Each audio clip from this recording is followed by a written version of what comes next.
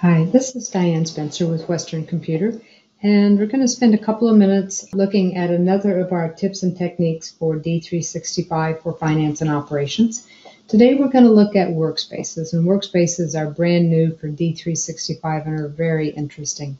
Before we delve into specifically how the Workspaces work, I'd like to stay on the screen for just a couple of minutes so that you can take a look at the breadth of workspaces that are available.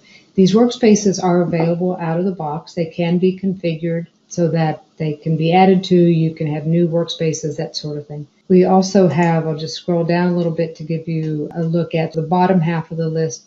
As you can see, there is a workspace for practically every function, every user that you have in your organization. The other thing I wanted to mention is that any of the workspaces can be added to your favorites just by clicking on the star.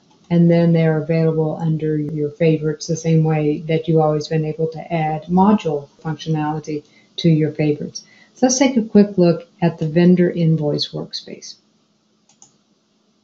And this is representative of all of the workspaces. So you have tiles that are tasks or functions, and the workspaces were designed for a particular role or a particular function within your business. And so this would be for the people in your organization who are working with vendor invoices and to some degree vendor payments.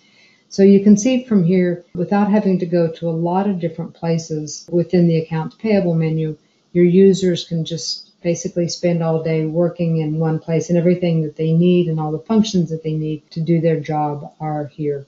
You have the ability to do things like drill down and look at open journals, look at journals that are assigned to me, maybe look at vendors who are on hold, and then the ability to look at like open purchase orders, pending vendor invoices if we have those.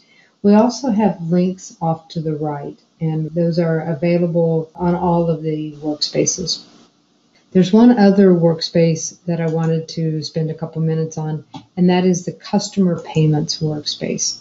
Again, this is designed for the people in your organization who are working with customer payments. And all of the functions, all of the information, all of the reports, all of the functionality that they need to do their job are right here, and they don't need to move around a couple different menus and a couple different functions within D365.